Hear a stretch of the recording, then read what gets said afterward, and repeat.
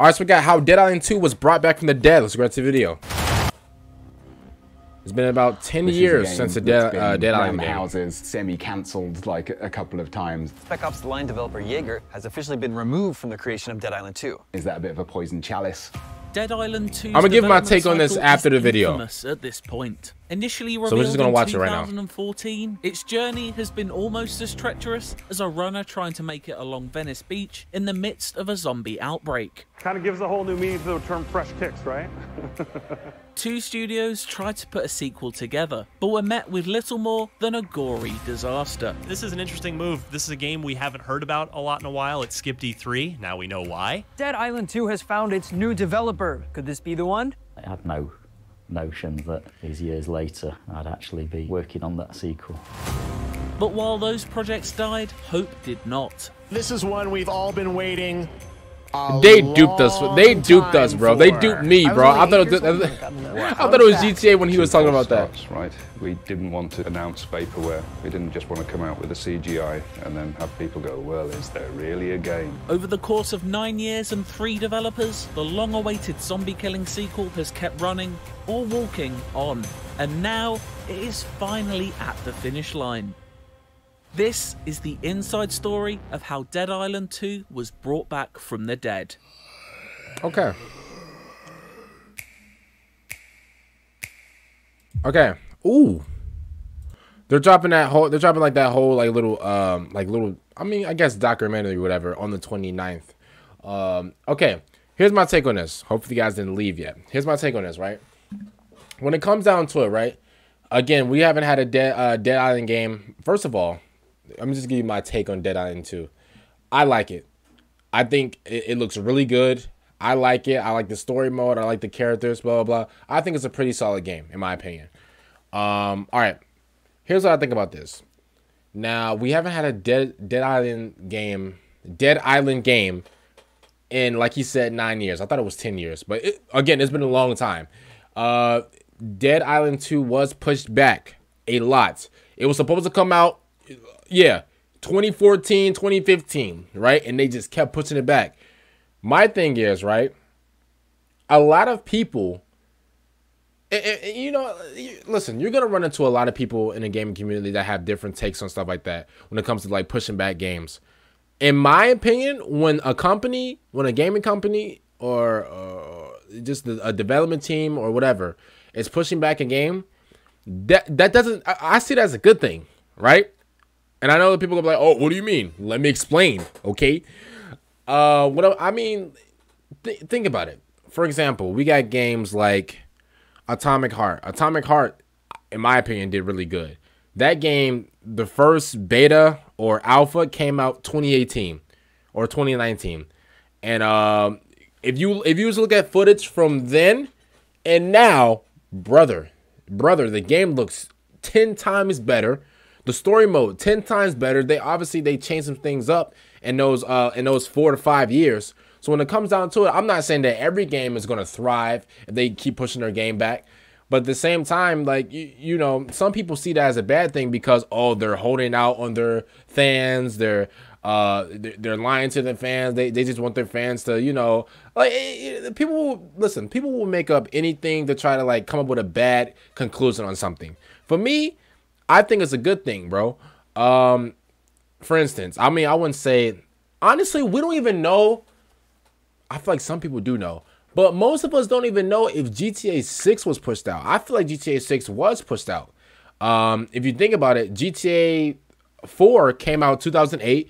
Then GTA 5 came out 2013. Now, that's a 5-year gap. And if you see, like, the difference between the games, obviously people are going to say GTA 4 is better. But in my opinion, bro, GTA 5 is one of the greatest games ever. Statistically, like by sales, by hype, GTA 5, in my opinion, is one of the greatest games of all time. It's definitely top 10. Okay, when it comes to sales and ever. All right, but this isn't about GTA, but I'm just trying to give like a comparison. If you look at like the graphics and everything like that from 2008 to 2013, whatever, GTA 4 to GTA 5, whatever, big difference. And then now we're now in 2023, no new GTA game. I feel like, I wouldn't say the game was due, but I feel like yeah, I feel like the game was ready like at a certain time. Obviously, I can't point out a year, but like, brother, it's been 10 years. Well, it's almost about to be 10 years, right? So I feel like GTA 6 was definitely pushed back. I wouldn't say a bunch of times, but like, brother, it's GTA. I feel like Rockstar wants the best for the game. And so they're going to take however long it takes. Think about it. I played GTA 5 when I was what?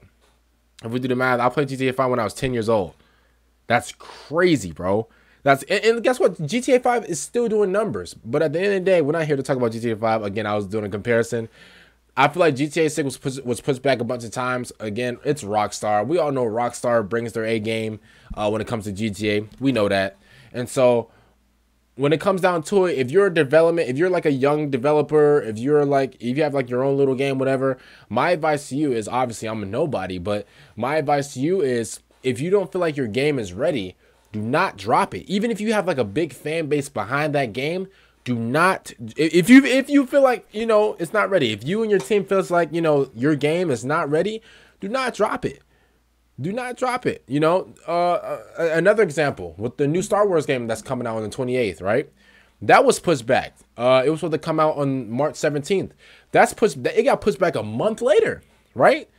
And so obviously, you know, I'm a big fan of the game, so I'm not going to get mad. Like, what am I going to do? I'm not going to sneak into their headquarters and snatch the disc like out of their computer. Like, what? I'm not like I don't understand how people. Oh my god, 2K just got pushed back a month later. I mean, I get it. You want the new game, but at the same time, you got to think about it, bro. They just want the game to be perfect.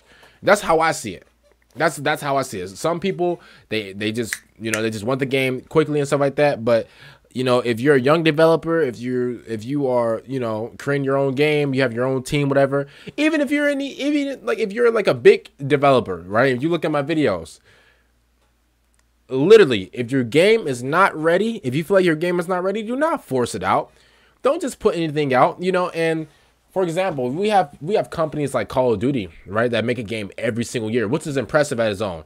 As I don't care what bias you have against Call of Duty, it's impressive that they make a game every single year with a campaign, with either zombies or spec ops, with multiplayer. They literally make a game every single year. So that's something that I give Call of Duty props for, because it's kind of hard to make a game every single year and for it to be different. Now I know a lot of Call of Duty fans are going to be, you know, looking at me like, bro, well, the game's not different at all, blah blah blah. You know, that, you know, to each his own. You know, that's your opinion about it. I'm not going to knock down your opinion, but we all got to, like, you know, we all got to give Call of Duty their props. They make a game every single year. And listen, well, okay, I'll probably say Call of Duty campaigns are top tier. Call of Duty Modern Warfare campaigns are top tier. The Black Ops campaigns never really got into those, but the Call of Duty Modern Warfare like campaigns are, bro, listen, top tier, bro. Absolutely top tier, bro, in my opinion. But you know, some companies could do that, and honestly, it just depends on the game, bro. Honestly, Call of Duty can do that. NBA 2K, they can put out the game every single year. You know, I feel like NBA 2K is the easiest. Obviously, I don't work in the video game making industry. Like, I've never made a video game before, but like, I reckon, you know, NBA 2K is a little easier. All you got to do is just change some overalls and, you know, and stuff like that. Obviously I know it's more in depth into it, but at the same time, I feel like, you know, making a new NBA 2K game is easier than making a new Call of Duty game, in my opinion. But what do I know? Other than that, but yeah, you know, to any, you know, new developer out there, any new young developer out there, you know, honestly, bro, for real, take my advice on this. If you don't feel like your game is ready, don't put it out. And so this is why I respect the developers at Dead Island 2, that they didn't, even though it took them 10 years, they waited until, you know, first of all, they waited until the graphics was up to par, right? And I know graphics isn't everything, but graphics help. For me, again, a lot of people vary. You know, a lot of people, you know, value gameplay over graphics. A lot of people, you know, want gameplay and graphics. I think that's most people, including me. But, you know, me, I'm a big graphics person. I love graphics. I love the resolution. I love everything like that. in like the visuals like area. So like the fact that like I love that I like how the game looks, in my opinion, you know.